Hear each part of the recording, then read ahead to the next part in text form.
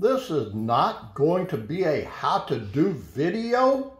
This is going to be a what and why do we need this device. So if you really want to know those answers, keep watching and we will find out. So what is a Synology NAS, or NAS as some people call it? What is it? Well, it is a mini computer that's got a hard drive base in it. It's running a modified version of Linux, and they have their own applications that are running on it. So why did I buy this particular device last week? Well, I will show you why, because it comes with this application right here, Synology Photos, right there. So that's what I bought it for, strictly for that application. So people will say, well, why in the world would you spend that kind of money to purchase a device just for your photos? Well, let me tell you. I have been collecting photos for many, many years, probably going back to the days of the Polaroid. That, and when my brother passed away, I collected all of his photo albums and my sister's photo albums, and I scanned them years ago. So I have thousands of photos going back to the 40s and 50s and even the 30s. So I want to preserve those, plus I want to be able to watch them on my big screen TV, or if I go visit relatives, I will bore them to death by showing them all these videos and pictures that I have taken throughout the years. So that is the purpose of this device. This photo app from Synology also has an app for your cellular phone, either Android or Apple iPhone. And what that does, when you take a picture on your phone or video clip, it automatically uploads it to this server. So no matter where you're at in the world and you take some photos, it automatically updates or uploads to your Synology NAS. Yes, I know, I have my Android phone set up, so it also sends my video clips and pictures that I take on my phone up to the Google storage cloud. However, I don't know what they do with it. I'm a control freak and I like to have control of my own media. So if Google decides that they want to sell my videos or whatever they want to do with them, I don't like that. I got control of my own. So everything that I take on my phone goes to my personal collection on this NAS. Okay, I just told you what it is and why I'm using it. So now let's take a look and see exactly what it does. So here is your interface, the recently added people, places, tags, videos. Let's take a look at places. Now, it reads the metadata from these photos, so it tells you exactly where the picture was taken if you did not turn that function off on your cellular phone. I prefer to have it on, but some people say they turn it off because they don't want to be tracked, but I like the benefit of it. So anyway, that's what you got right here. So under the places, here's the United States. Let's take a quick look at Temple, Texas. Now these are some old pictures.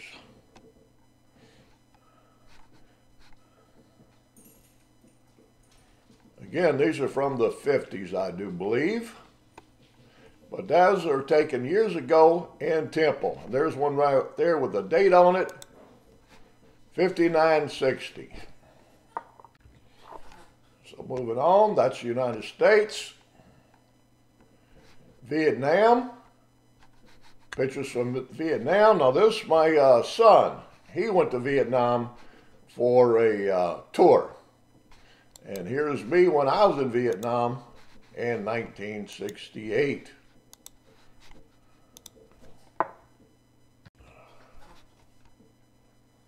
Guatemala. Now here's another tour that my son took to Guatemala.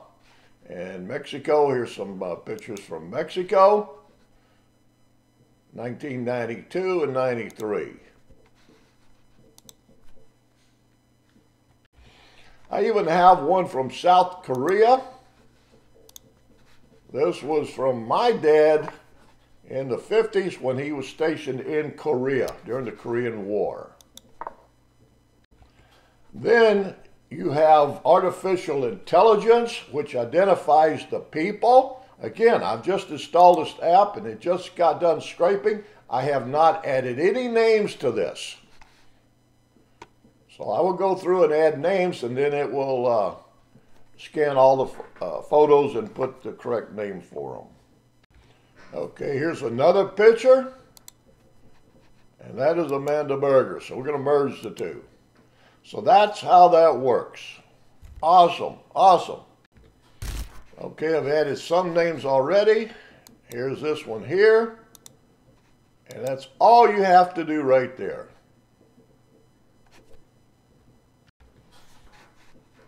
Here's the file station where you can add photos. However, I recommend you do not use this. Use a different application to transfer files. This one's kind of slow.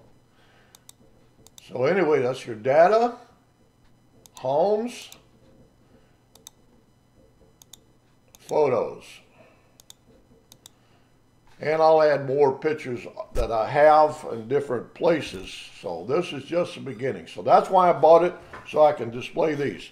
Now next we're going to go over to the TV, and I'm going to show you this app that runs on Android. I'm sure they have an app that runs on Apple also, but we're going to go to my big 65-inch screen and take a look and see what it does.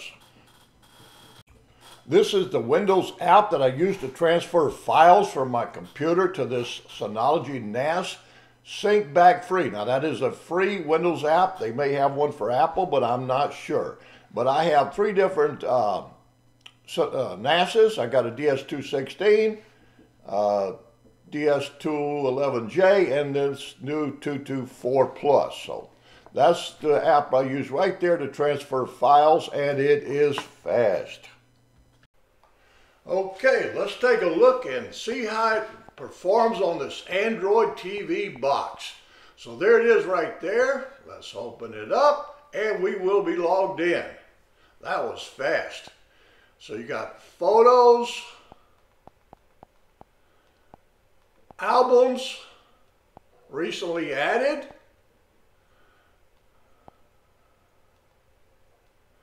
that was my son's trip to Africa.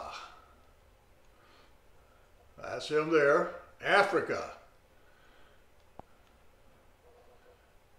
Then you got people. This is one you got artificial intelligence. Let's see if we can find the one where he, there he is, right there. Okay, he's the one that went to Africa. Okay, I'm not sure which one this is, but this, I think this one's his trip to Vietnam. I don't know. He's all over the world. He likes to climb Mount Kilimanjaro and all of them. So he's been all over the world. Okay, so that's the people. Then you got places. Now this is where if you turn your cellular phone on or whatever device you're taking the picture of or video, if you enable the location, then you can figure out where everything is coming from. South Korea, again, I showed you that.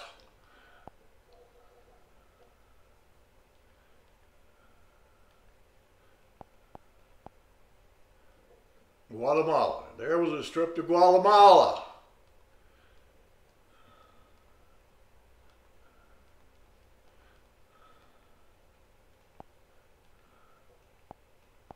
Vietnam, that was his trip to Vietnam.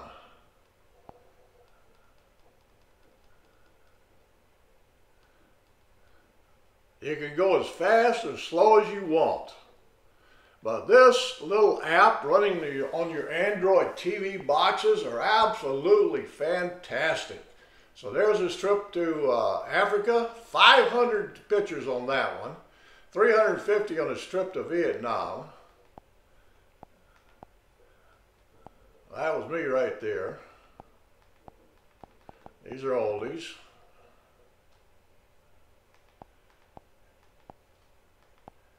Anyway, that's what this application does. So, yes, it costs quite a bit of money to have the Synology NAS, but it's very worth it. Very exciting to be able to watch all your pictures and your videos directly from your TV anywhere in the world. I forgot to test out the videos. I think it had 2,000 videos on here. Now this one is almost 9 hours. That was my brother and I trip across the country back September the 12th, 2023 last year. Quiet all the way.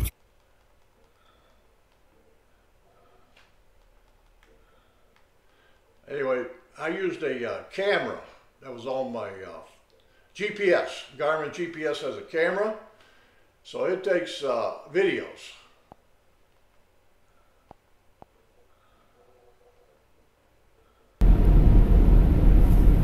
Outstanding videos. Which is kind of boring to anybody. I didn't bring that up. That came up on its own. Good.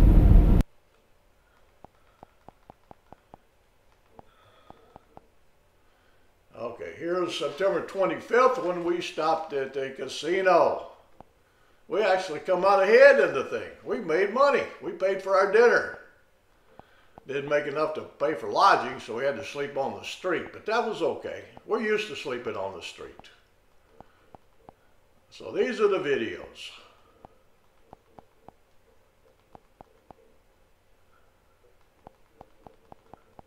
Anyway, that's what I wanted to show you right there, what this thing is capable of doing. So, well worth the price. Well worth the price. If you're into archiving your photos and your videos that you take from your phone or other cameras, because one of these days you're going to get old like me and you're going to do a lot of reminiscing, and that's what this is for, to reminisce.